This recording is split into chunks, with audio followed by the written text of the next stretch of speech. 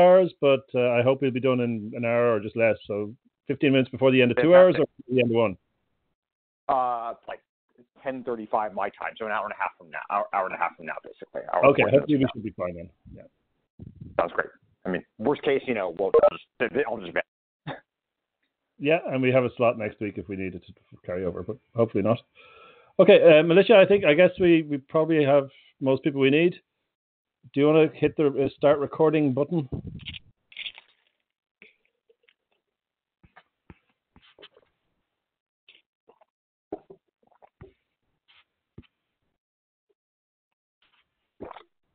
Yeah, so I hit the button. I was muted, sorry. I hit the button. It's recording for the last 30 seconds or so. All right, great. Okay, so I hope the slides are being presented from my laptop at the minute. So we have the coordinates, which you've all managed to find. We have the note well, which I hope you've all read. If you haven't, please read it and behave accordingly. And we have the agenda. So if you can see the agenda on screen now, this is the agenda bashing session. Our plan basically is just to do this, then to let Goran talk about the requirements issues, which are the ones that are in GitHub, and then chat a bit about planning for the next IETF meeting and maybe beyond. I'll just note that, we have a couple of people who want to leave after about an hour-ish or a little longer. So if we can try and run it to about an hour, I think that would be good, so people don't get tired as well. If need be, we have another slot next week that we could use if we wanted to. I hope we won't have to. So with all that, is there any agenda bashing?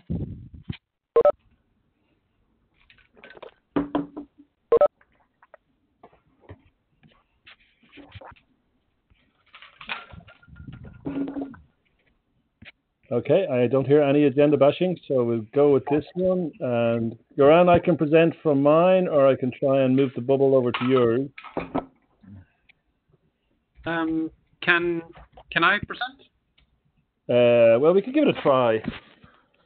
Let me see. I think I just dragged the bubble to you, which I shall try to do.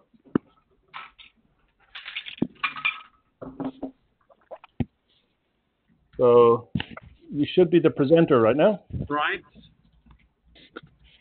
I need to share the screen somehow. Suddenly, this changed. Can you see the screen? Yes. Yes, we can. Okay. Oh, sorry. I should have said that Ivalo pardon my mispronunciation, has kindly agreed to take minutes, and he's taking those in the Etherpads. We also have the Jabber room, which as of now has just me in it, so I guess we're not using that today. And people are using the chat in WebEx as well. Okay, so Goran, it's over to you. Okay, thanks. So, yes, Lake is about specifying a lightweight authenticated key exchange for POSCore. We're working on the requirements draft. The latest submitted version is also the adopted 0.0 version. There has been reviews by Ecker, Ivalo, and Kartik, and I tried to address some of those comments in updates on the GitHub, and also listing some issues. And this is what we're going to talk about today. There are 10 issues in no particular order. It's high-level or significant architecture issues interleaved with editorials. So we should just get to the bottom of the list. So then we've covered the important things. First issue, and by the way, I think this is interrupt me at any time, and also the objective here would be to have a way forward for all of these issues, with assigning people to produce something that helps us progress this work, or setting up new issues. That would be the ideal outcome of this. So we are conclude on this list of issues. So the first issue is now a bit old. It was discussed in the early autumn. It's the question, given that we're having a Hellman change, we could either use signature-based public keys or static DH public keys. And static DX is much more efficient from message overhead point of view, which is something we care a lot about here. So the question was, could we simply skip the signature-based mode? And I think the answer, we have already gone some time since I think the answer is that we should probably not do that. We should probably keep both these modes. So anyone has any comment on that?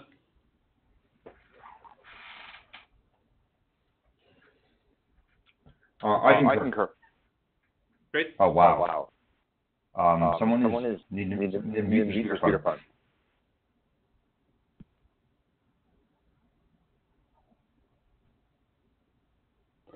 So Eric, I see two of you in the call. One is calling user 2. Oh, that's what the problem. Hang on.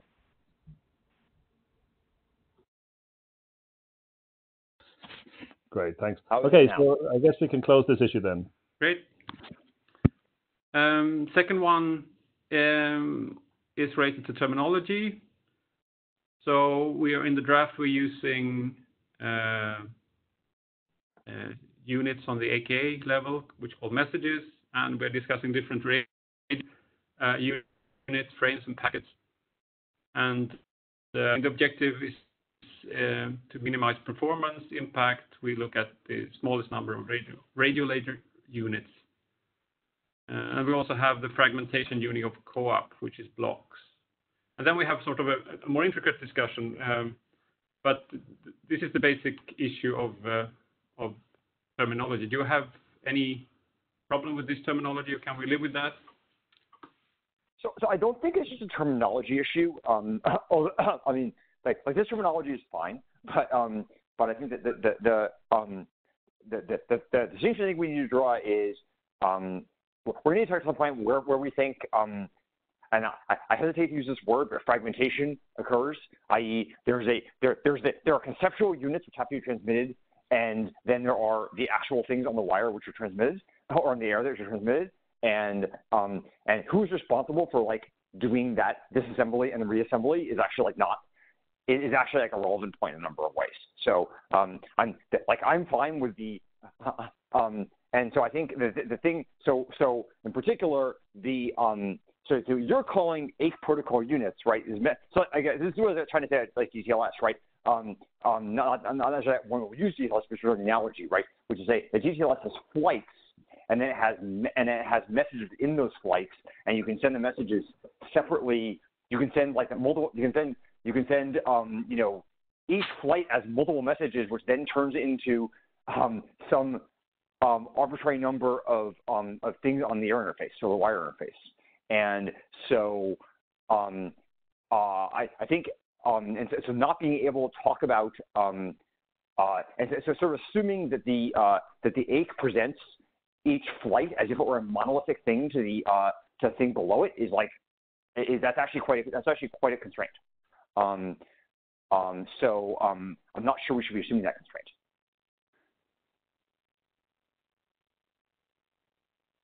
I think what you're saying, Eckert, is that we could create a protocol where the forwarding, the retransmission of the frames has a security impact on the protocol that's not apparent from looking at the flow of messages. I think that's certainly true. So I think that the part of what I'm getting at here, right, is when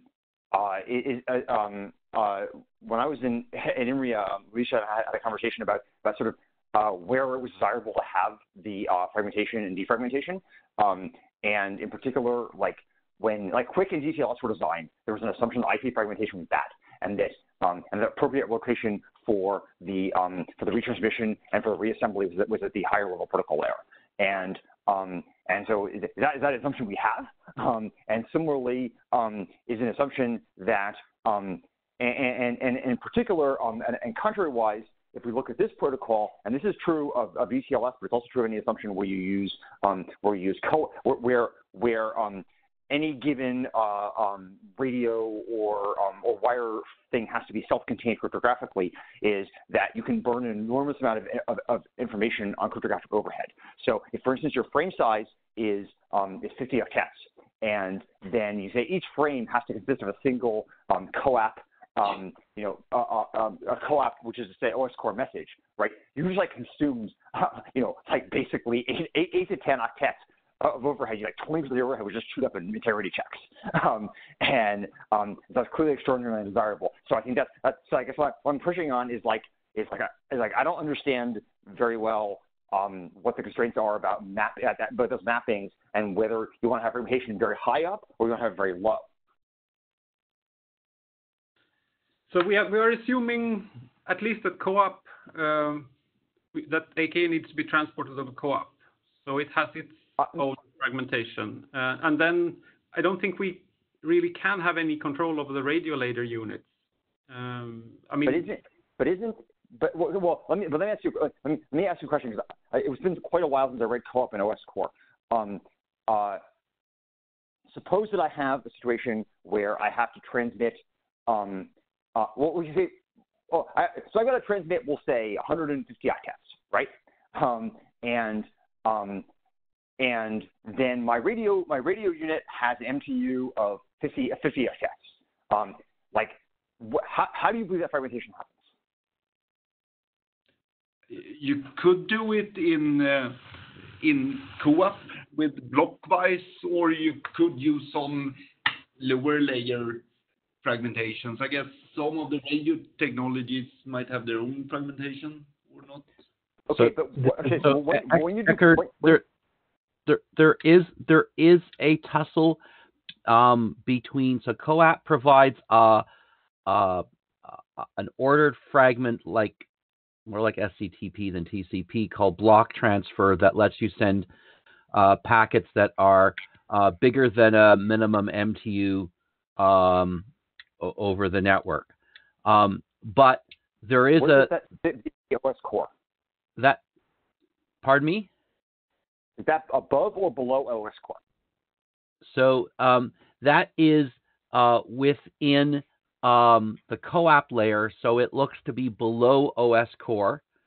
Okay. And if you do co-op over DTLS, for instance, then that appears to be above DTLS, which is an interesting problem.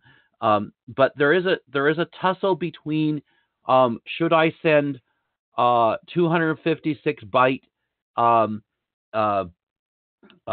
blocks above co-op, which get translated into 2 or 3 radio units, or should I send 1,024 byte or 2,000 byte block units, which gets translated into many more radio units? And there's a tussle between the two things because of where the retransmissions occur, and this is definitely a matter of tuning for different radios and different technologies and different network topologies. And I don't think that we have an answer to this generically, but that it's not exclusively a security issue, except that if you look at the different solutions, you see that the security check can't occur until you obviously have the whole piece there. So that means that a failure to MAC something correctly could cause a retransmission in a different way than a failure to CRC something correctly. Right. So I guess I'm just trying to ensure that we don't I guess what I'm trying to ensure, my comment here was we don't presuppose an architecture that would then result in very suboptimal tuning for some particular environment. Is really all I'm trying to do. Because I don't understand the environments maybe as well, I'm trying to make sure that we don't adopt terminology that presupposes that. So I think the take home, and I know that Yaron and I have discussed this before, is yes, we could do something in 3 round trips, but each of those round trips would be big enough that we would require multiple radio fragment round trips anyway. So we haven't actually optimized the radio units by making the round trip count lower and making bigger packets. We could have multiple steps, each one which is shorter, and that might actually be more efficient than having fewer message round trips. So I think your point is well taken, that I think we need to be aware of that we're always trying to optimize radio units, not messages.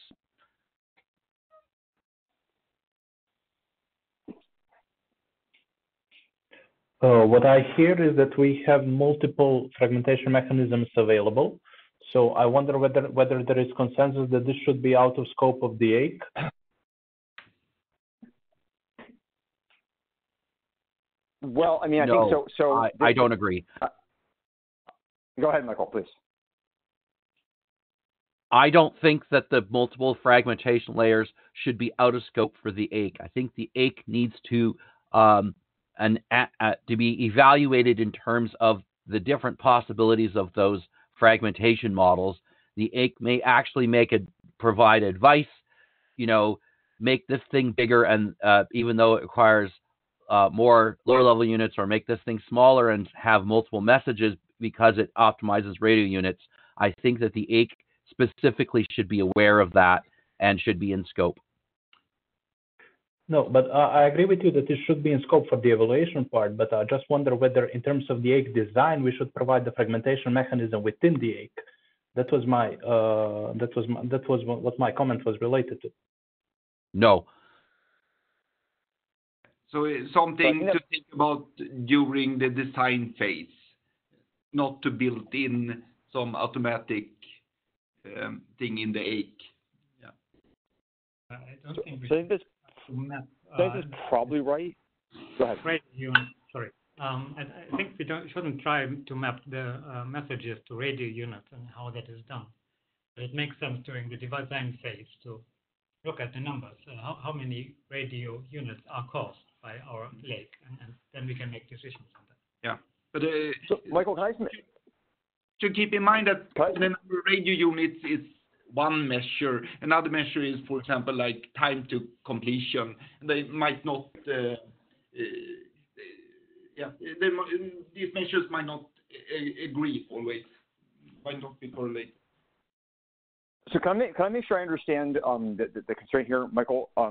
Is the constraint you're alluding to that there are radio environments which basically where you can't pipeline like an arbitrary number of messages on the radio, and so basically you have 5 messages in queue, but as a practical matter you have to send 2, and then you get an acknowledgement you can send 2 more kind of thing, and so basically like the kind of flights you think about with like TCP, you got a much smaller effectively window.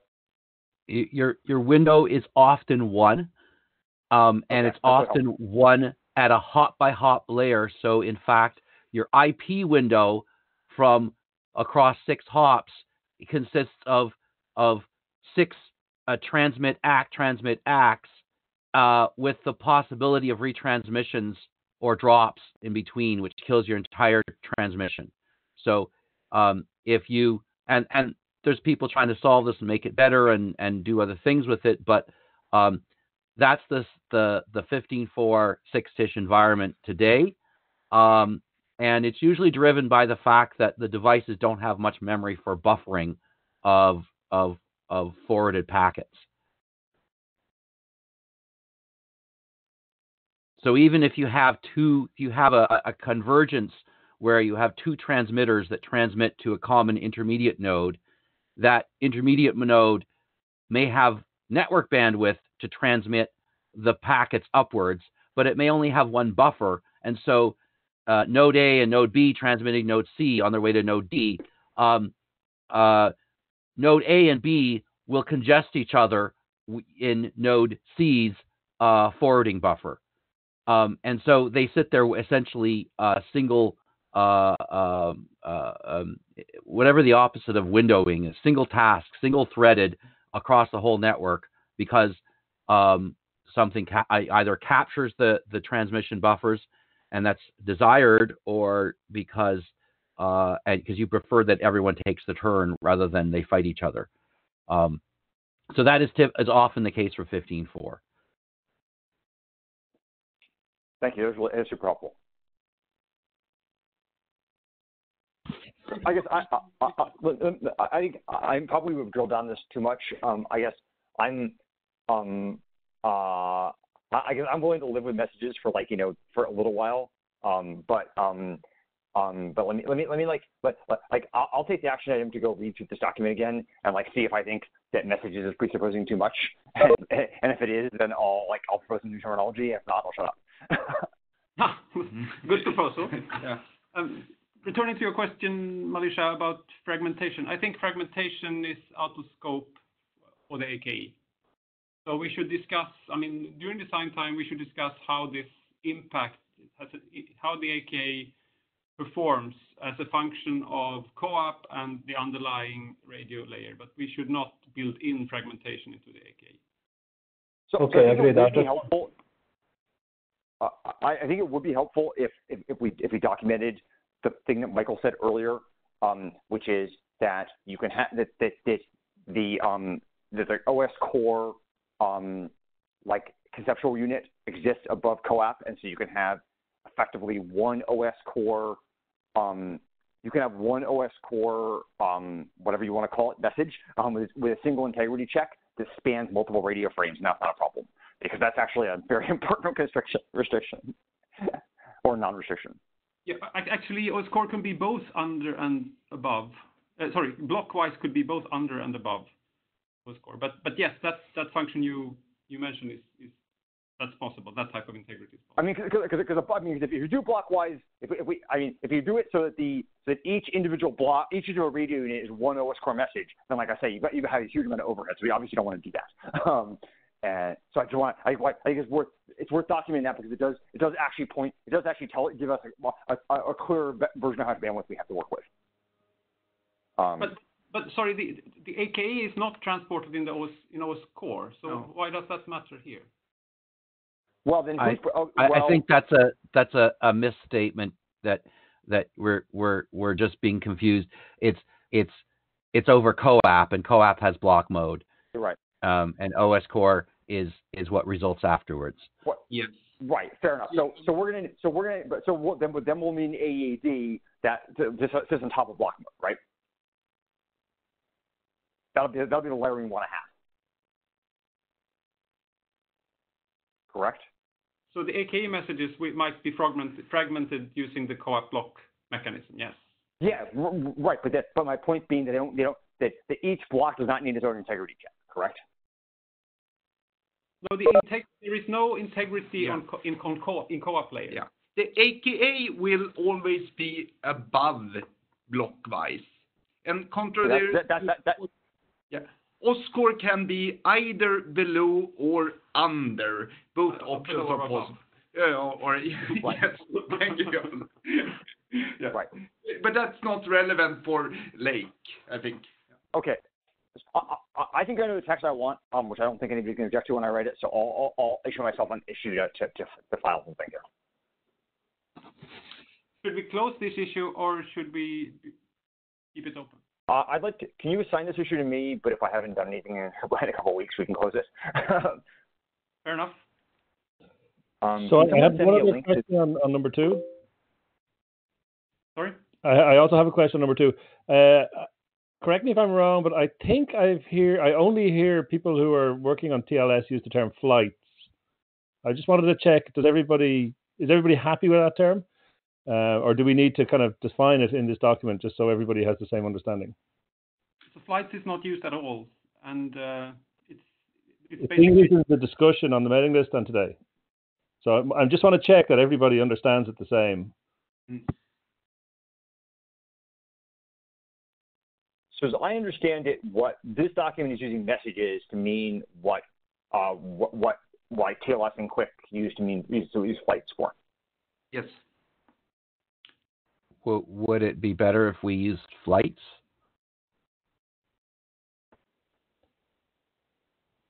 Well, personally, I don't really care. I mean, it might be worth just adding in a sentence that says exactly what Ecker just said. Well, so I think the reason why one might think you wanted to say flights is, and I think this is what I was sort of trying to get at earlier, is that if you think about your typical sort of Sigma protocol, right? Where the first message from the responder is a Diffie-Hellman key, which is in a clear, followed by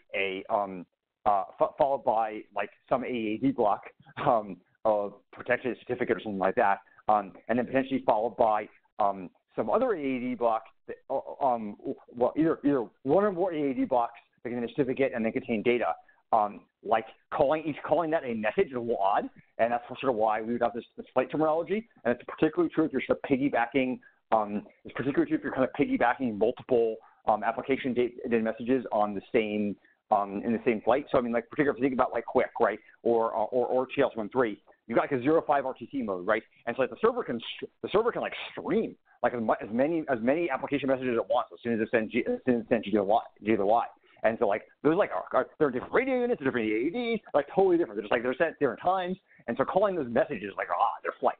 And so like if you want to have a system where you can't like do any of that stuff, then I guess like you could say messages, but it's just weird because there's no sense in which they're the same like transmission unit at all.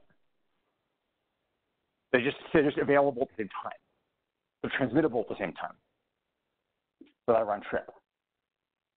I'm personally fine with any terminology, whatever causes the least confusion and people understand the best.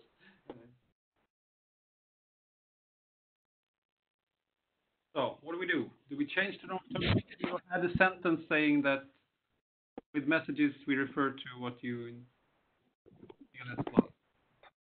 Well, so Stephen, my point was I was going to go read through this again and see what I thought was appropriate, and either shut up or make a pull request. Does that work for people, or do people want to try to resolve it now? Good. So we leave this issue. Okay. No, I mean I'm fine with that. With the resolution for today being Ecker will send it a pull request or not. I just did want to check that everybody had the same understanding of messages versus flights. Yep. And it sounds like I think that's true. I hope it is anyway. Well, I do wonder what terminology one would use if you had a second 0.5 RTT message that you sent that was like available to respond after the first message was sent. What you would call that? You would call that a 4 message. I mean, I guess I think this gets back to this point Michael was making earlier, right? About how how the things that in like TCP you would think of as like actually concurrently transmittable or not necessarily concurrently transmittable in this environment. And so one thing that'd be useful to know is, are there any environments where we expect Lake to be used that have like large bandwidth delay products? Because if there are, then it's obviously extraordinarily desirable to have to be able to send multiple messages at the same without intervening round trip. But if we assume that every single environment which will be used will be a stop and wait environment, then it's not a very valuable feature. And I just don't know if at the radio environments know like is this like stop and wait thing like all of them, or is it just some of them? So I forget the numbers, but I remember for LoRa there's a really wide variation between very small NTUs and possibly relatively large ones, at least on the way to the remote device. So I don't think you can say that every single thing is limited to very small MTUs.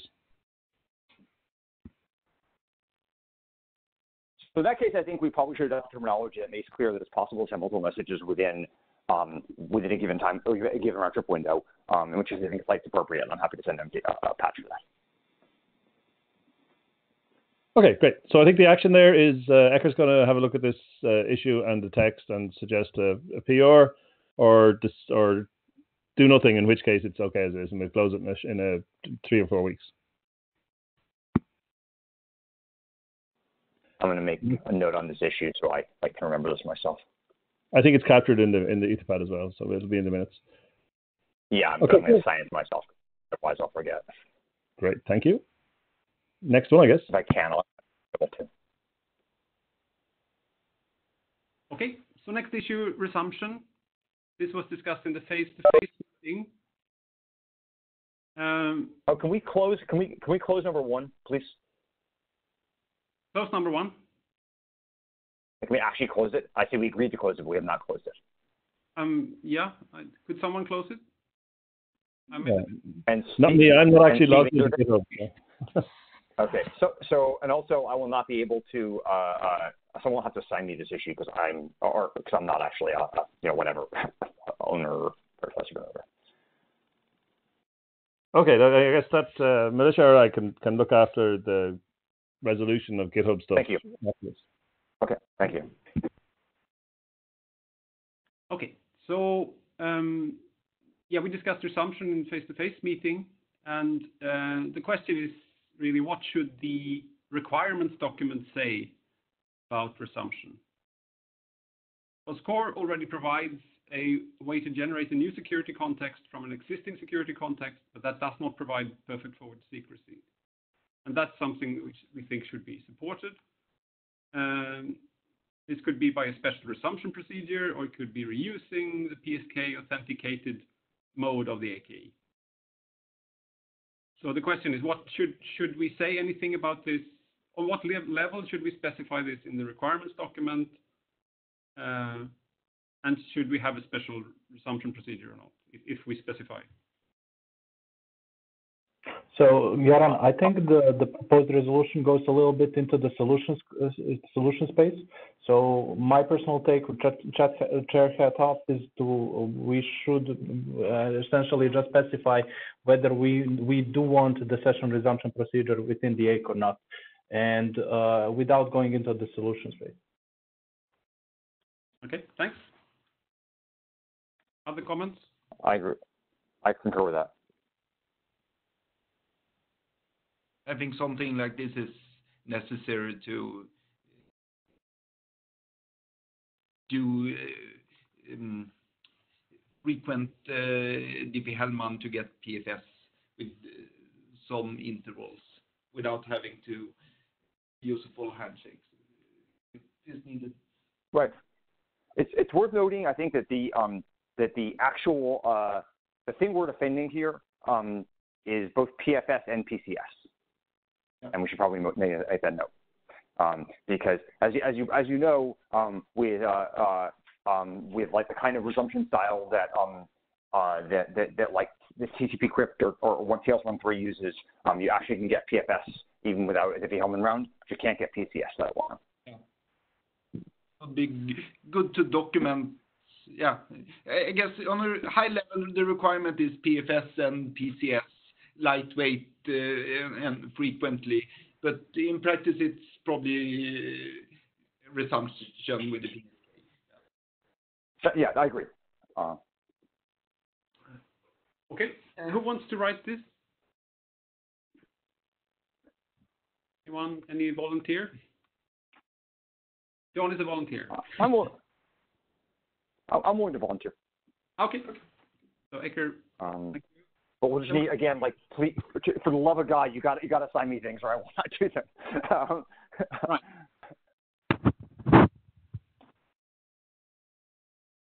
Next. So there's been some discussion about key separation, and again, the question is, what should the requirements document say about key separation?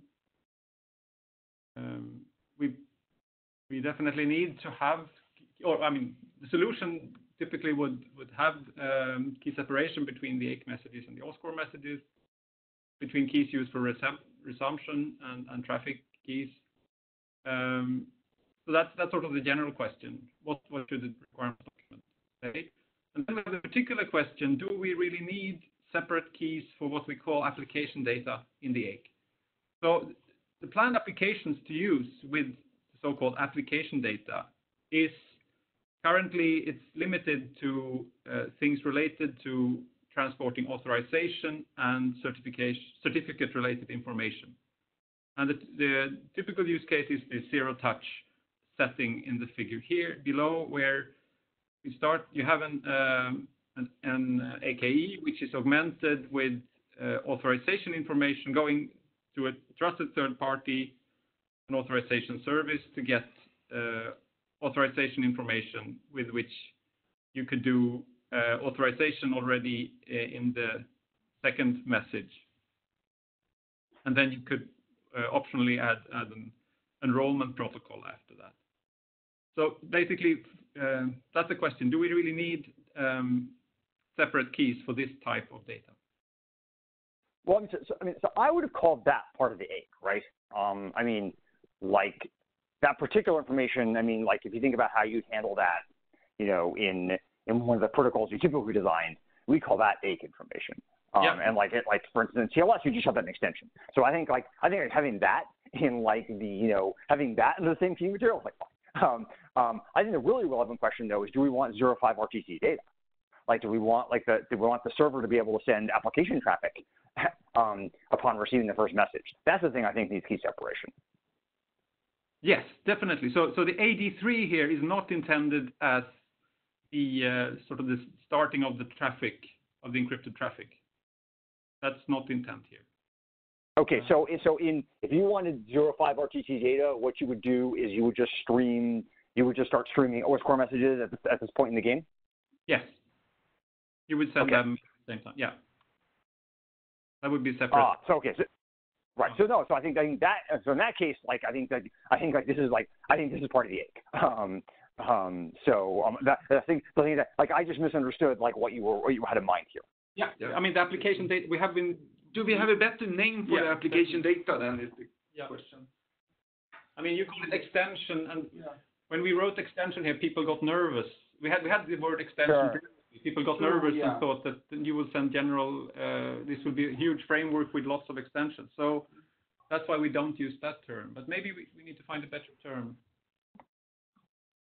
Okay, but then do we agree at least on the content, and then we can try to find out a good term. The requirement documents right now says that the AK shall be able to transport application data, or what does it? That's maybe too general. Too general. Okay. What would the argument be for the keys to be the same as for resumption? Oh, sorry. You're going back to the general question. That doesn't relate to the discussion of application data, right? Okay. So I'm just the general statement above is just that there are certain keys that needs. I mean, one way of handling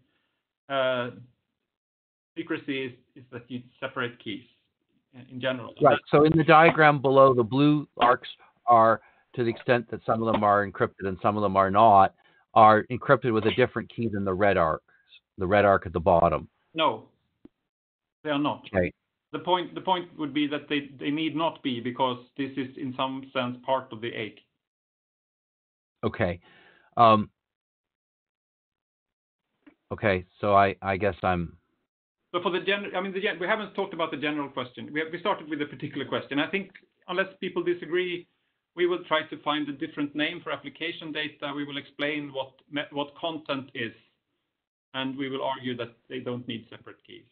That is a particular. Yeah, question. I think maybe like auxiliary data or additional data, or one of those terms, like one that implies that it's somehow associated. That implies that it's part of the AIC, I think is the term I would use. Because like I think application data is like the messages I then plan to transmit over OS core. I understand the confusion there. Yeah. Auxiliary data is good. What other proposal did you say? Auxiliary or? I think I had associated. Associated. These are all the same kind of general concept. Like that they mean they're part of it, right? Yeah. And in particular, I think that the really critical part, like the thing that you want, the thing I think is like that not only is it okay to have them be under the same key material, they need to be under the same key material because what you want to do is you want to make assertions about the security of the you want to make assertions kinetic style assertions about the about what the output of the AIC tells you and what the meaning of what they call the session ID is, right? And having those all be like tied, like somehow tied together is attractive. Yeah, from that perspective. Good point. Okay, so let's go to the general question then. Do we need to specify anything about key separation in the requirements document, or is that sort of follows from the other requirements? This is more like a solution statement. I don't know. I mean, this is. So as I understand it, the way we're supposed to conceptualize this is supposed to be like a UC style system, right? Where we have, where this just pops out like a session ID and some keys, and then those get imported into OS core, right? That's like, do we say that somewhere? Like, that's what gives you key separation. Yeah. So I think if we just say, I think saying that that's the model, I think it's a key thing, and I apologize, I can't remember if it says that really clearly, but if it does, then I think we're fine. So what we say is we list the type of input OSCORE needs. We don't specifically state the properties of those secrets. Right. So I think we do need. I think we should document that those have to be cryptographically distinct from the keying material that is used to protect the AIC itself. Isn't that handled by another issue where we discussed the MAC length? Yeah, we come to that. Yeah. Didn't you expand that to discuss all the input to OSCORE? Yes. Yeah. It's actually tied to another issue also. But let's note in this for this issue that we will add the separation between OSCORE and the AKE. What about other separation properties? Do we need to? And I can do that. So I can have that as an assignment. Do we need other key separation? I mean, I'm not really aware of any. I mean, obviously, we'll want to be able to say that the. Yeah, I'm not really aware of any.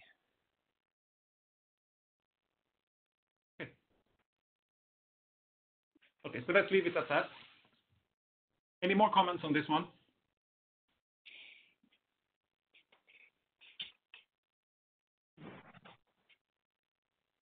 So next,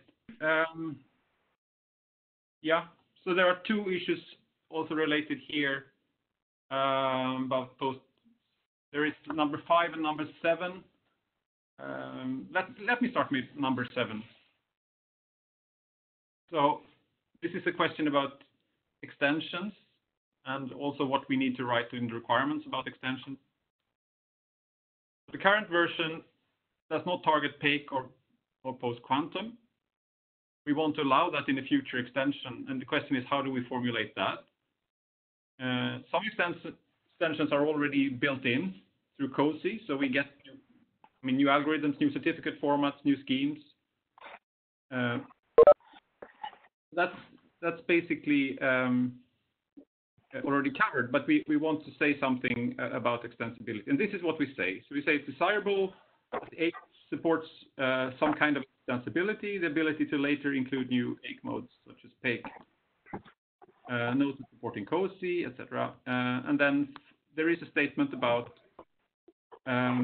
complexity here, or to create a simple, care to be taken to avoid feature creep and extensions working against this.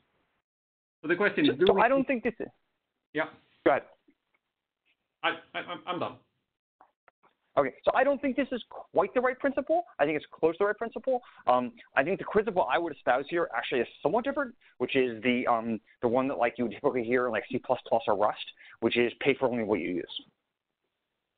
How would you formulate it?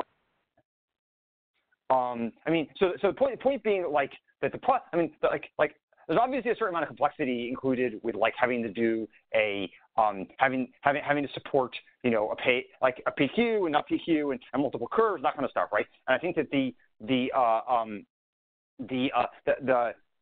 principle here is not make something which cannot possibly be extended, but make something where when you have extensions and you don't want them, not costing you. So if you don't want PQ, I shouldn't be paying a constant price to have PQ, so other people can have PQ. That's basically the thing that I think the principle I'd espouse here, rather than the principle being sort of parsimony. Yeah. How do we formulate that? I don't know, but I'd be willing to try. So I don't see that as I agree with you. Pay for what you're using. I think that's a really good principle, and maybe that's the right words to use.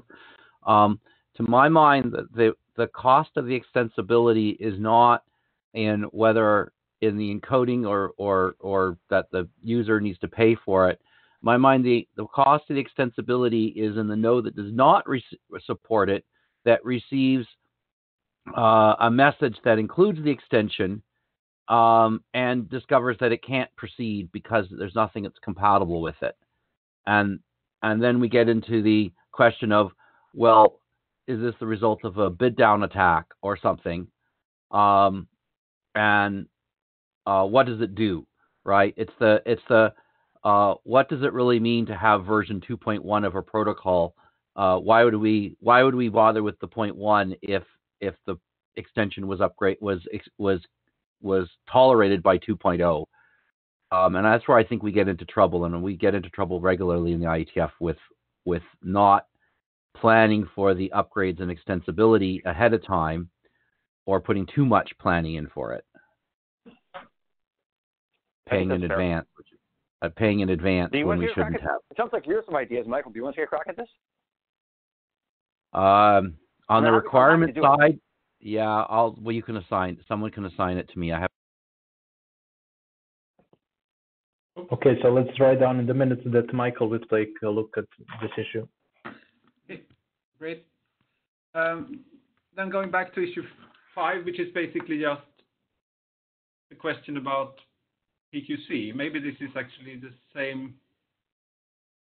Well, this is the question. Do we need a different statement about post-quantum? So what we say is that we seem to agree that this is out of scope for this version, but I'm not sure if we agreed on the formulation on how we're going to support it in a later version.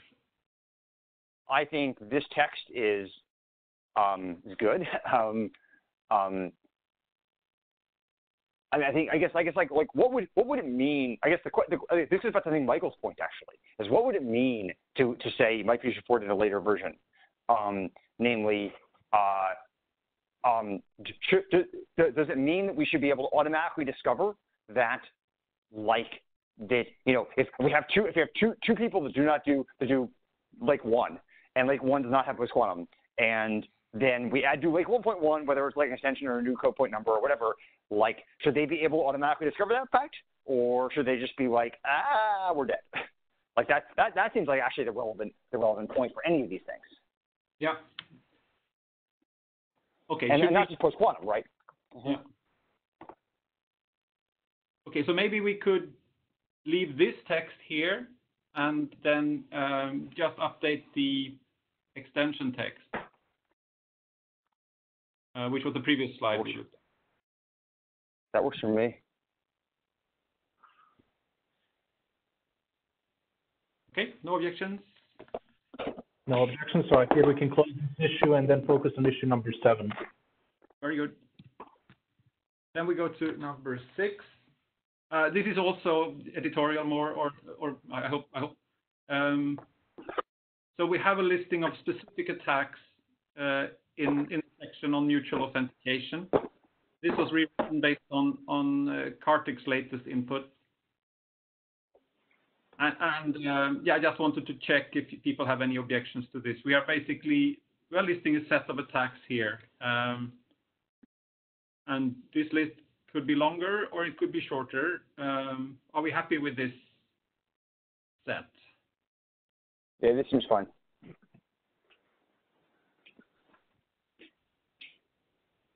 Any objections?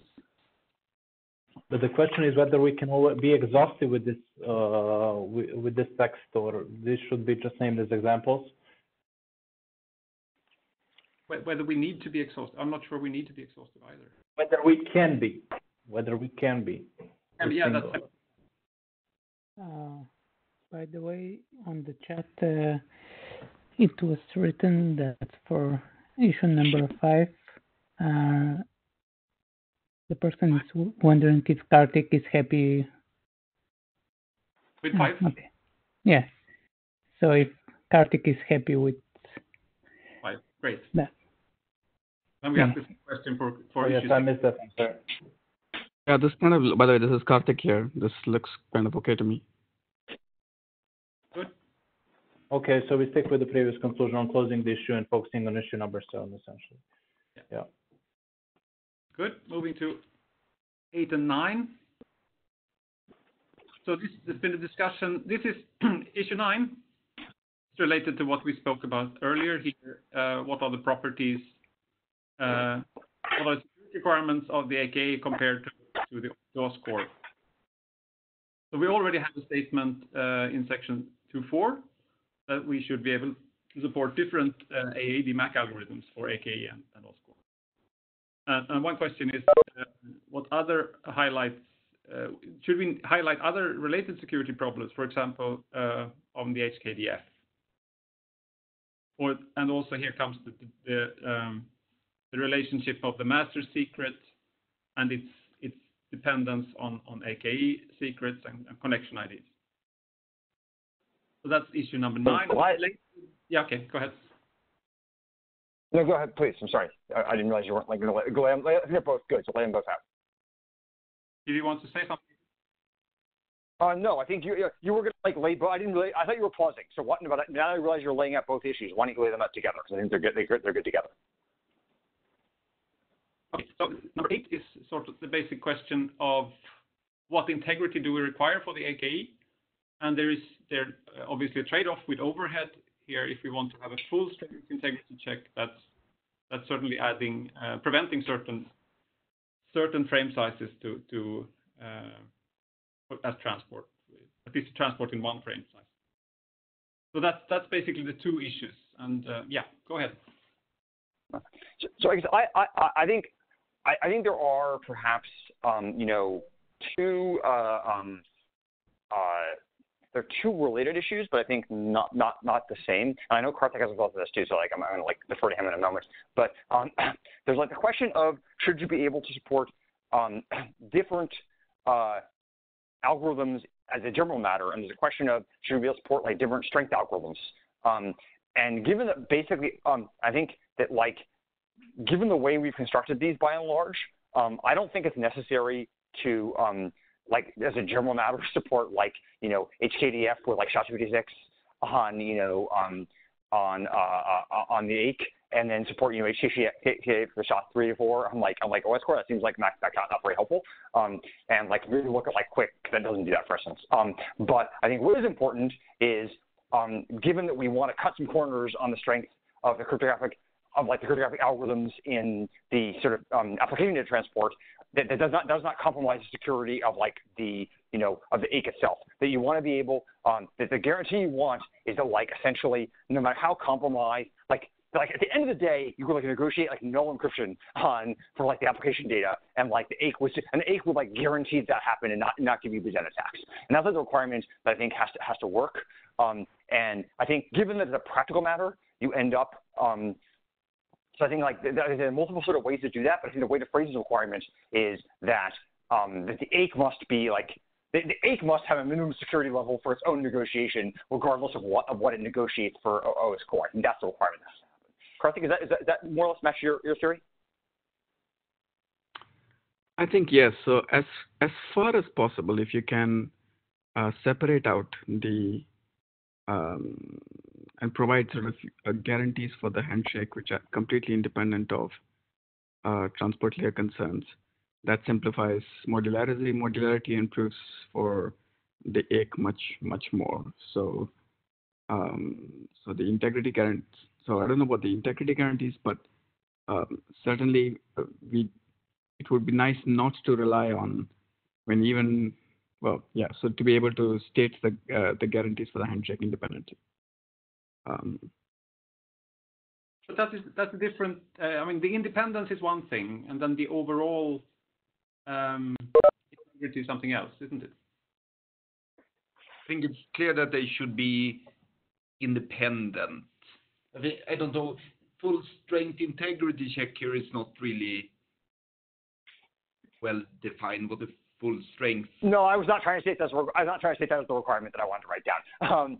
I mean, I think that so I think that, like the relevant point I think is like if you go back to like the beginning of time and you look at like SSL version 2, right? Like SSL version 2 did not have like an independent like handshake integrity check, and the consequence was that like if you negotiated like a super weak cipher, then like basically you had horrible Boolean attacks. And so I think the property we're trying to get at is like that if we hypothesize that you don't want to have the minimum security of the AKE constrained by the minimum security of the negotiated traffic algorithms. Because traffic algorithms, we know we want to be able to have a weaker traffic algorithm. So speaking concretely here, I mean, For the application data, we might be okay with like an 8-byte tag for the integrity of application data. But for the handshake messages, we may in fact want, say, a full HMAC or something. It's very possible that the requirement that we put on the handshake integrity is strictly stronger than the integrity checks that we get from OSCORE and things like that. So we may want so this is Michael. So I guess I'm a little bit surprised by this desire to change things. It sounds very IPsec-ish, and that was driven primarily by the belief that the bulk, that the cost of doing some of the, in the olden days of doing triple des in hardware for the bulk data was high enough that it was worth having different algorithms negotiated for the bulk data than the AIC. But I can't imagine that to be the case from the devices that I think we're targeting, that they either can do certain things or they can't, and that there's not really a lot of differences. But the business about how many bytes of integrity is almost a network optimization rather than a compute optimization. And is that not sort of the difference between the different SHA-256 truncation modes? Is that not? Am I not wrong? Am I wrong here? So I think the issue in this case, right, is that the extent to which, if you look at a typical Sigma protocol, the identity misbinding defense to a great extent depends on security and integrity check. And so if you have a very, very short integrity check, then your identity misbinding defense is much weaker. And so truncation, and so like I think that's the kind of concern that I have. Karthik, I think, can also may have other examples you want to use. But is there a strong requirement that people would like to have further truncated OS core integrity check? That's what I think I'm hearing, is that I don't think we would ever want to truncate the AIC's integrity check for the reason you just gave. We would want to use the full strength of the algorithm that we bothered to spend the compute cycles to do. But I guess it makes sense that you might want to truncate it for the bulk data for network, simply because of network byte count. I think the bulk data is out of scope here. For the handshake, looking at the 45, both LoRaWAN, certain LoRaWAN networks, and also 6-ish with the 5-hop topology, I think both end up with the 45-byte payload size or frame size for the AKA. And then with these restrictions, I think it's hard to make a PSK or AKA with the 16-byte authentication tag. I think you're basically forced to use a 64-bit authentication if you want to do flight in a message. Otherwise, it's you said that the bulk is out of scope, but I see point issue 9 asking the question, exactly that question. Maybe I don't understand the issue, but that's what I see the issue. So then you're saying in addition to that being too big, you also think that the full size is too big for the AIC as well, which is issue 8. I guess one way I would phrase this is that, of course, we want to trade off overhead versus security here and find the right balance point. That's for sure. The only, I think at this stage for the requirements, the only thing to kind of recall is that the handshake integrity is its own thing, and that it may have a slightly different security requirement than whatever it is that we're providing for the application data on the side of the AKE or on the side of even on the side of OSCORE. So just because some particular tagging mechanism is sufficient for protecting application data, we shouldn't assume that will also be sufficient for handshake integrity because it has a different requirement.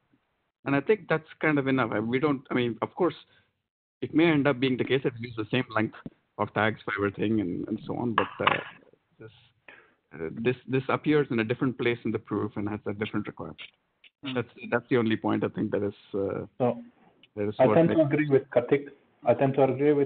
Kartik, would you be willing to take the lead on this issue and propose the formulation?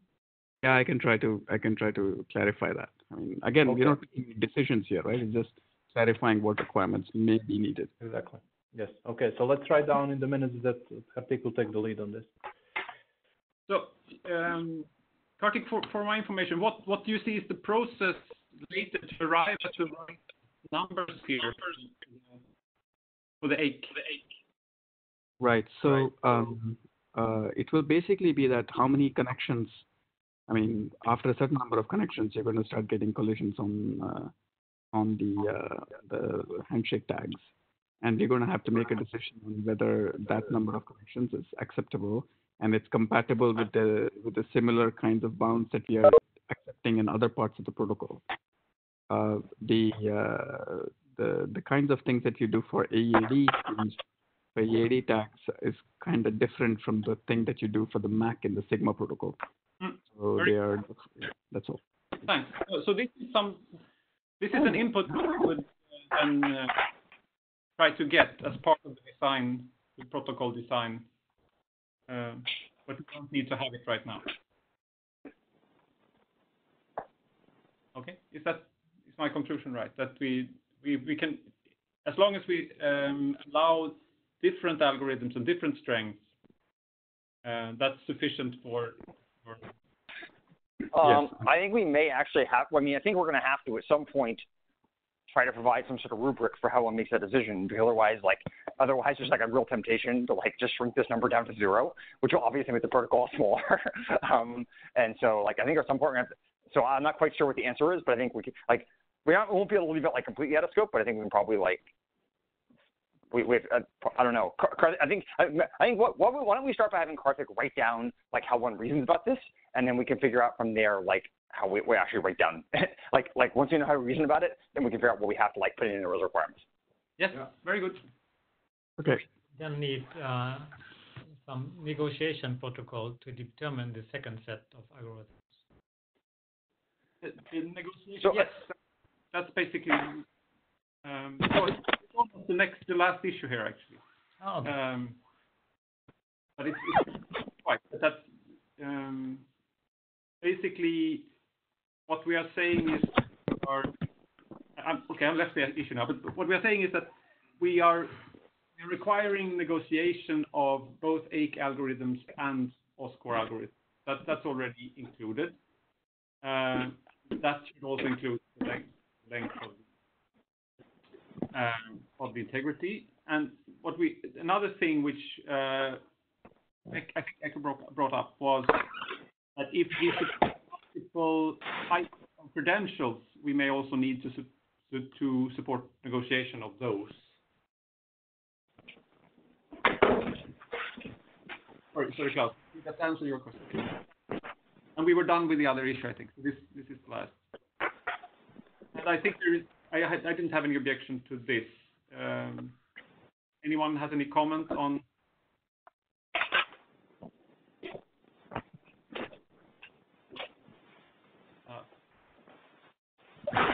If we allow the possibility, we also should support the negotiation, at least the way to verify that we are using the intent. Yes, quite so. Right.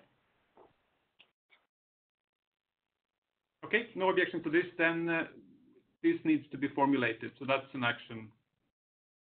I can take that action. Okay, so let's write down the minutes that Göran will take issue number 10.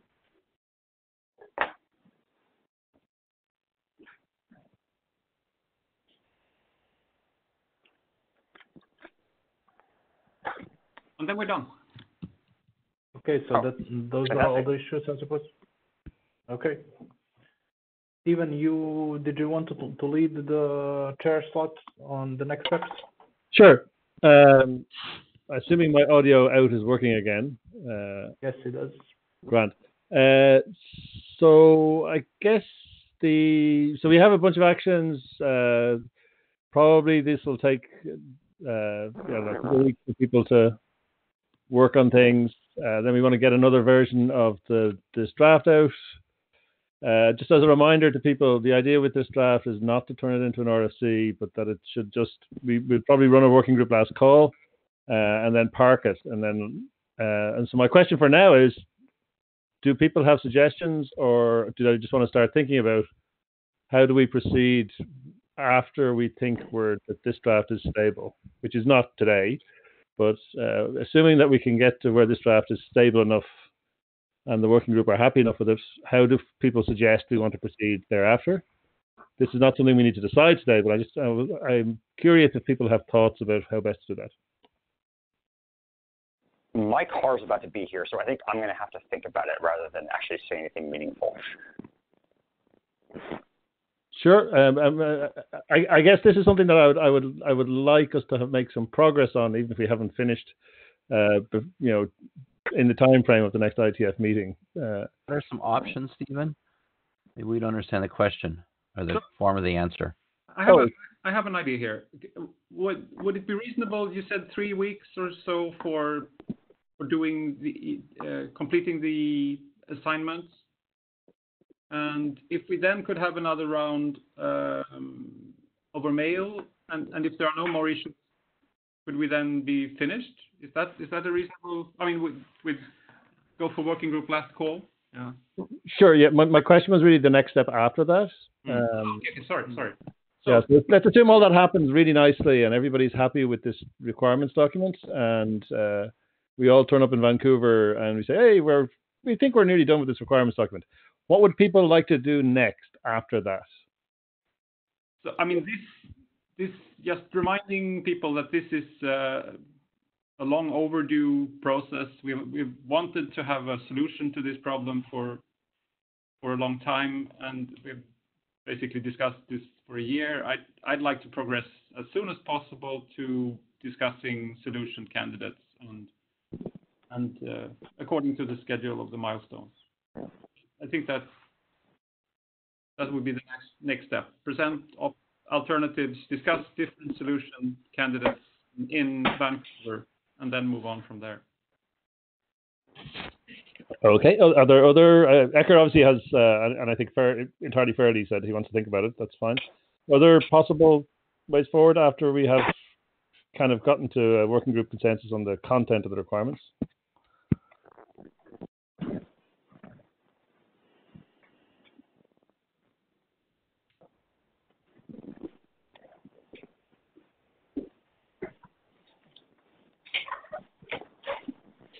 Okay, if not, then I think that so we have. I mean, I guess Ecker, I presume, and the people working on CTLS will need to think about it. The people who are working on previous things are all ready to and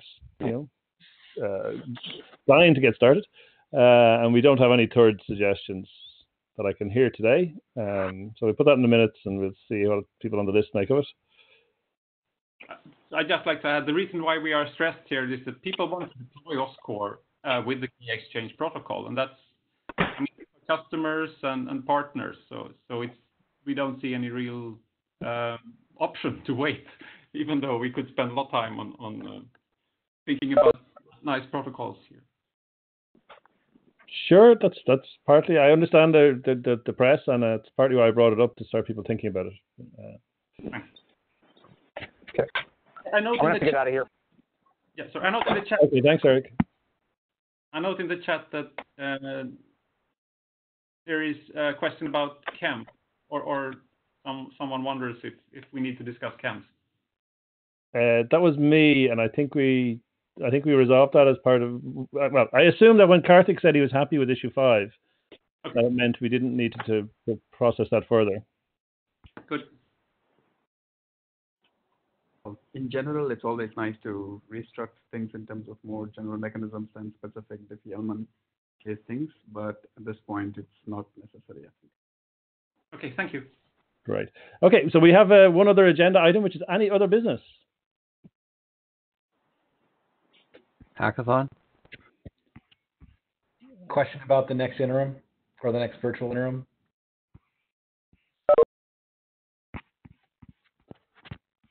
Sure. I think virtual interim. I don't think we need next week, unless somebody wants to contradict me. So we won't have one next week. But, if we want another one before Vancouver, we can organize that on the list. Does that answer you, Sean? It does. Thank you. Great. And Michael, did you have a concrete proposal for hackathon type things to do in Vancouver, or do you want to, think about it and propose something on the list? I don't have anything concrete to propose because we're not at that point. But I wanted to ask. Sure. Yeah.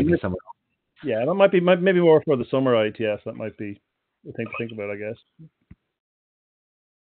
That works for me. Okie dokie. And with that, thanks to our minute takers, and if there's any other business, which appears to be the case, I think we're done. So thanks everybody for turning up, and we'll take a bunch of actions and talk on the list. Bye-bye. Thank you very much. Bye. Thanks. Bye. Bye, everyone. Bye. Thank you. Bye-bye.